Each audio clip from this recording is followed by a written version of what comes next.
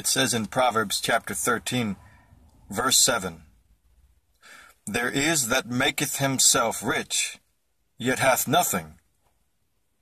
There is that maketh himself poor, yet hath great riches." In one sense, it seems to be an oxymoron or sounds contrary. But the reality is very simple to observe. If you have ever known a very wealthy person who has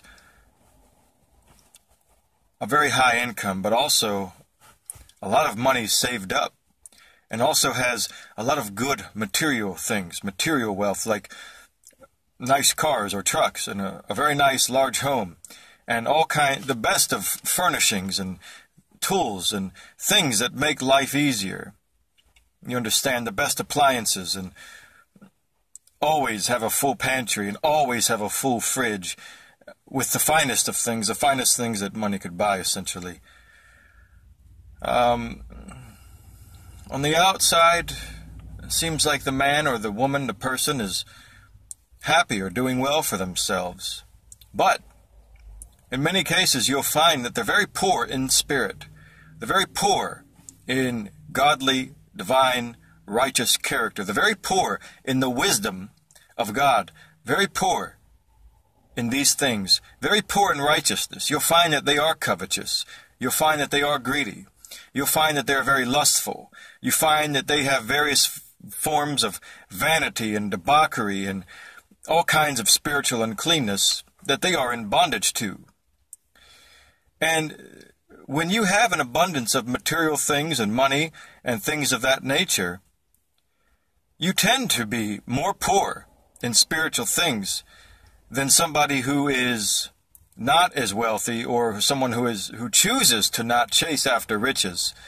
Because with the acquisition of material things, as Jesus said, where your treasure is, there will your heart be also. And so if your heart is in, or invested in, or your eye is gazing upon vanity, your eye is gazing upon and searching for, and you're finding your identity and your happiness and your purpose in the acquiring of earthly things, your life is built on sinking sand. Your life is built on something that is temporal and vain and ultimately, eternally useless. But the scripture says here, there is one that maketh himself poor, yet hath great riches. So a man could have not very much. He could not be very wealthy. He could not have a high income. He could not have much money, if any at all, saved up. He might live week to week, month to month. You understand, his fridge might be as full as many other people. His pantry might not be as full as other people. He might not have the nicest cars, the newest cars, the nicest of things, but he has good things. And he has things that are good and that help him and his family get through life, you understand. And there are people who are literally living in poverty, who can be the most happiest, the most thankful, the most cheerful, the most righteous, the most joyful, the most just, the most wise, the most understanding, the most compassionate people that walk this earth.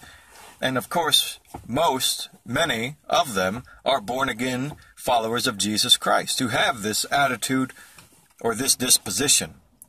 And so, we as people who follow Jesus, there's a good number of us that live in America or live in Western culture, where we don't chase after education, we don't chase after worldly things or worldly money. Yet you'll see in our lives those things are present. God has blessed us. God has given us increase. But at the same time, we're not chasing after these things. We're chasing after righteousness. We're chasing after faith. We're chasing after grace, the grace that we need to please God. We're chasing after conformity to the nature of Jesus Christ. These are the true riches. Jesus says to some people in the scriptures to sell all that you have and give it to the poor and lay up for yourselves treasures in heaven. The rich man in scriptures that Jesus talked about had plenty, and he got rich. And he said to himself that, my barns are full. What will I do? I'll tear them down and build new, that I may hold all of these things that I've acquired.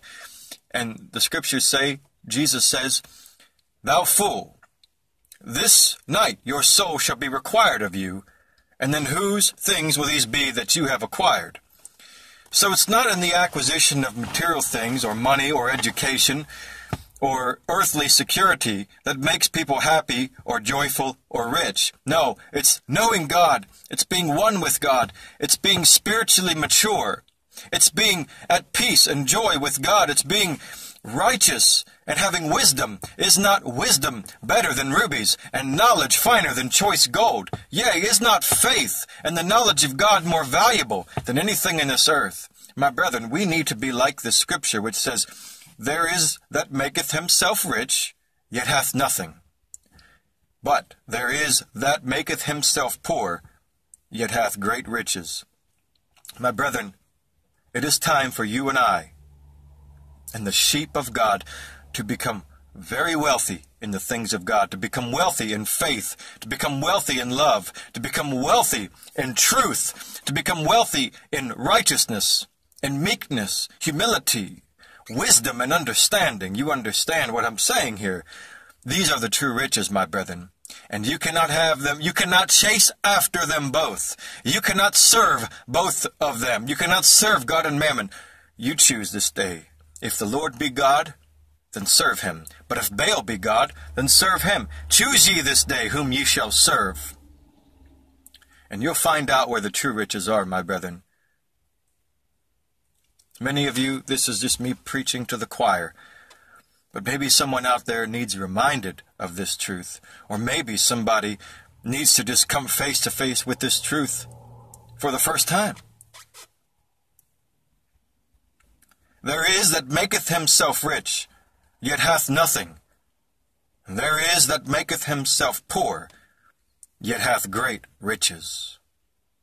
Seek ye first the kingdom of God and his righteousness, and all that you need to get through this life in this modern age shall be added unto you. But seek ye first Jesus Christ. Seek ye first the wisdom and the righteousness and the life that is above, where Christ sitteth at the right hand of God.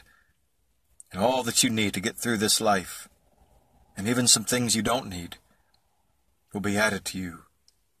But above all, be loyal to Jesus and his word. And don't seek earthly things.